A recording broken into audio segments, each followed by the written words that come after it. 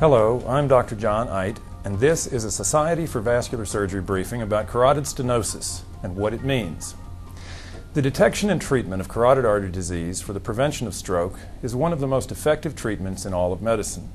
The decision to perform carotid endarterectomy must be individualized and take into consideration a complex set of factors, including the degree of stenosis, the composition of the plaque, the nature and frequency of symptoms, as well as medical and anatomical factors related to the safe performance of endarterectomy.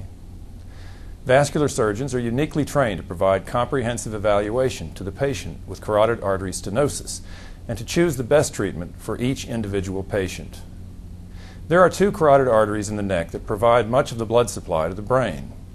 Just behind the angle of the jaw, the main carotid artery divides into an external branch that goes to the face and an internal branch that goes to the brain. Hardening of the carotid arteries, or so-called arteriosclerosis, results from the accumulation of fatty debris that results in narrowing of the internal carotid artery. Atherosclerotic debris consists of inflammatory cells, lipid, calcium, and platelets. Stenosis is the medical term that is used to describe narrowing of the inside of the artery, and this narrowing is classified according to the percentage reduction in the normal artery diameter. In general, the more severe the degree of stenosis or narrowing, the more likely that a stroke may occur. Stenosis of the carotid artery can interfere with the normal supply of blood to the brain by either of two mechanisms. In some very severe cases, carotid artery stenosis can reduce the total amount of blood to the brain. More commonly, debris can break off and travel to the brain in a process called embolism. Embolism may be clinically silent or result in temporary or permanent neurological symptoms. Antiplatelet medicines like aspirin or Plavix are helpful in preventing the first step in the formation of embolic material. A temporary neurological symptom like weakness, trouble with speech, or visual disturbance that lasts for less than 24 hours is called a transient ischemic attack, or TIA. This results when the embolus dissolves and the injured area of the brain recovers. A stroke defines a more prolonged deficit, where the blood flow to that area of the brain is lost and the affected brain cells die. There are 4 symptoms that may warn of an impending stroke, and these symptoms may disappear in a few minutes. Loss in the ability to move the arm or leg or both, alteration in sensation or feeling, loss of vision in one eye, and finally interference with the ability to speak or to understand what is being said. These symptoms can be remembered by the mnemonic, the 4 S's, for alterations in speech, sight, strength, and sensation.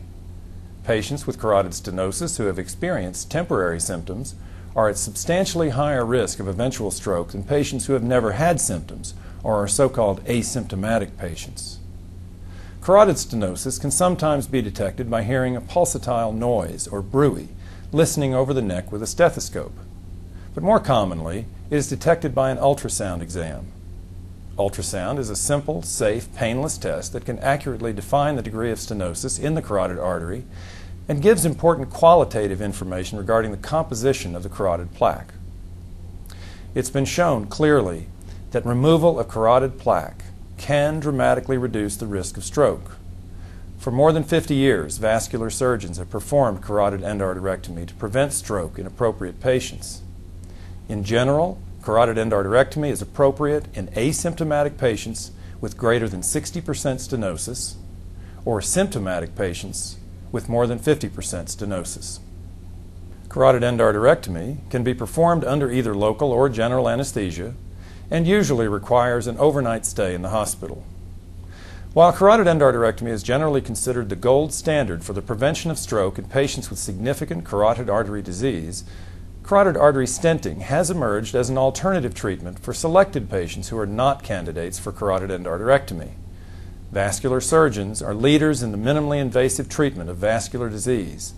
Many vascular surgeons perform both carotid endarterectomy and carotid angioplasty and stenting, and can offer unbiased guidance in the selection of the procedure that is most appropriate. This briefing is made possible by a grant from Cook Medical. To learn more about carotid stenosis or other vascular conditions, visit vascularweb.org to find a vascular surgeon near you.